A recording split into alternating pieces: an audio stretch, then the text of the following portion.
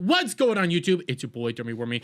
I'm coming at you with another video, and when it comes to Ubisoft, things have just continuously gone downhill for them. It wasn't too long ago that we got reports that their stock prices were dropping drastically, hitting lows that haven't been seen in decades on decades. And you were hearing rumors and murmurs from actual investors at the company saying, hey, we might as well just start taking this company private because you're wasting our money. On top of all this, we got to allege that Ubisoft spent upwards of $650 to $850 million on their first ever quadruple A game, Skull and Bones. A game that just came out and immediately bombed and is already on some shelves at stores for roughly around $25 because nobody's playing the game. We then had rumors going around that Star Wars Outlaws only sold 1 million copies, considering this game had such a massive budget, primarily on the marketing side, because they decided to ship out a bunch of streamers and influencers over to Disney to try to butter them up and promote the game. We're now hearing that they only sold 1 million copies when that was well lower than what they actually needed to sell to break even, which was roughly around 5 million copies. And all we're seeing is failure after failure. So much so that they even decided, hey, you know what's a good idea? We're going to have to actually delay Assassin's Creed Shadows because it's filled with just bad PR. Everybody's making fun of it, and Star Wars Outlaws failed, and this is going to be another failure, so we need to push it out so we could fix the bugs and try to, you know, maybe not have it reflect bad on this year, and we'll just push it off to next year to look bad on there. Well, following all this abysmal news, following everything that's been going on, we had this come out. Ubisoft founders reportedly considering buyout after lacking game sales, IGN Daily Fix.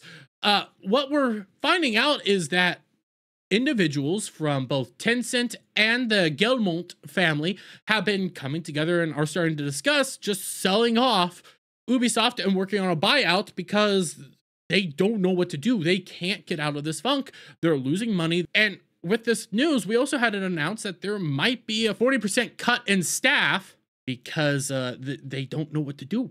They don't know how to get out of this. But following all this news, following the abysmal failures that's been going on here, we had this come out. Stevie Chasard. Stevie Chasard is an actual marketing manager over at Ubisoft. And I know this comes from Critical Drinker here, but Stevie had this to say to all of us wonderful gamers out there. I rarely post on social media, but today I am sad, ashamed, and sad. The gaming industry is rough at the moment. We all know it, but seeing how gamers react on social medias, wishing ill fate to companies and people alike is sad, and not only towards Ubisoft.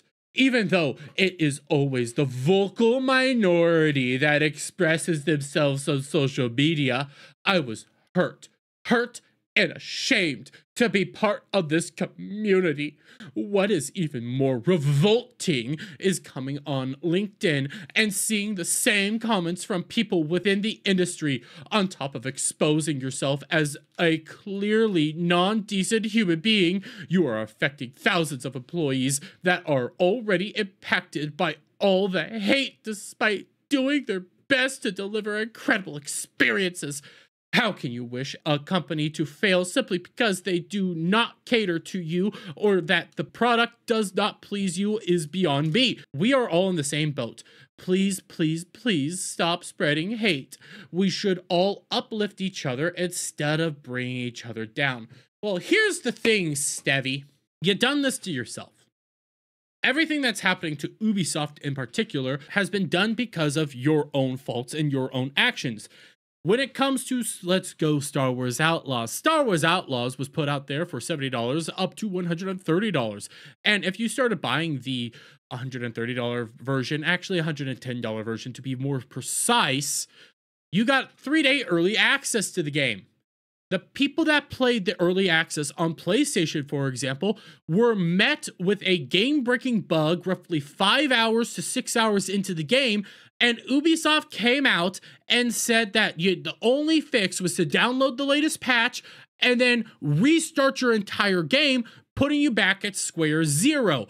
All that time and effort that was already put into the game itself is now gone. You have to redo it because of your failures on the programming side.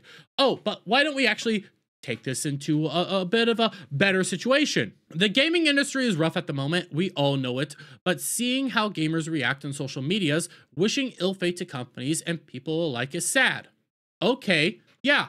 Sometimes it does suck to see that. Guess what? Put out a good product, but here's the thing. Even though it's always the vocal minority that expresses themselves on social media, I was hurt. Why are you caring what the vocal minority is saying? Why are you caring what the minority of people are saying? If the game's good and the majority of people actually think the game's good, then why do you give a crap what this small group of people say? Oh, it's because the small group of people isn't the actual thing, okay? It's actually the majority of people recognize these games are crap, recognize what you're doing is bad, and you don't like the fact that people keep calling you out on your bull crap, keep pointing out that you're putting out bad games, your marketing's bad, and all you guys keep doing is attacking gamers. And you're coming out here like, why are you talking ill about us? This is all your fault. Everything that's happened to Ubisoft is your fault. The marketing for Assassin's Creed Shadows. Why the hell are you doing a story on Yasuke, who was the tokenized person in real life, was just dragged around as an oddity because he was black? Why are you doing a story about him and not a story about an actual Japanese samurai or an actual Japanese ninja? Why focus in on him? Oh, because diversity. We go over to Star Wars Outlaws. Why are you doing a story on Kay Vess? Who the hell's Kay Vess? Nobody even recognizes this character. Oh, and then when the game comes out, oh, she's just the bestest ever. So much so that Jabba the Hutt will come and save her at the very end and say, I love you and you're just the bestest ever. You see the problems here? You're not catering to gamers. You're catering to your own ideology and your own belief structure. And when you get called out for it, you're going to say you're just a minority, but it hurts to see what the minority is saying. But take it again. This is a minority? Then why the hell in your own comments do you say that people in the gaming industry are saying the same things about your company? Maybe, just maybe, it's your company. Maybe it's the people at Ubisoft. Maybe it's the developers at Ubisoft, the marketing managers at Ubisoft. Maybe it's the people at Ubisoft that have done this to themselves. Other gaming industries are recognizing it's you. You guys have done poorly. It's plain and simple. And you guys, instead of actually catering to gamers, instead of actually acknowledging what gamers are saying, instead of actually, admitting that you screwed up, you just keep attacking gamers. This is all on your own doing. Maybe actually try to put out a good game that isn't filled with bugs, has a decent story, and people will like it and buy it. But you can't do that. You're incapable of doing that because every time you try to do it, you chip out a buttload of money and then it just flops because it's buggy, it's a poor story, it's subpar product, but you keep coming out here like, well, why don't we just charge you guys $70? That's gonna fix it. No, it starts and ends at the company itself.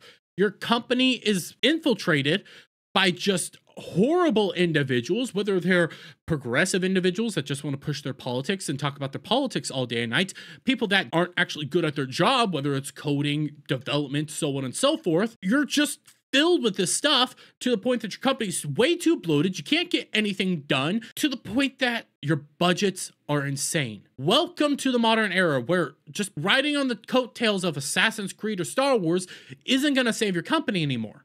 You actually have to put effort into something and you're physically incapable of doing it because you have such large overhead and people that just don't actually care about games that you're falling apart. This is all done by your own hands. If it was just a vocal minority, then why would you care so much about it? If it was just a vocal minority, why are people in the gaming industry talking about it? Why is this all happening? Oh, it's because it's a majority of the people and everybody recognizes the truth. Yes, the gaming industry right now is filled with layoffs and things like that going on. It's been a very bad couple of years for the gaming industry. But again, this was all done by you guys because you guys decided to lay down in front of a particular ideology, prostrate yourself to this ideology, say that you're all bad, we're all bad because of our skin color, our sexuality, so on and so forth, and we're just going to push this ideology all throughout our companies because that's how we're going to make things better, right? Wrong.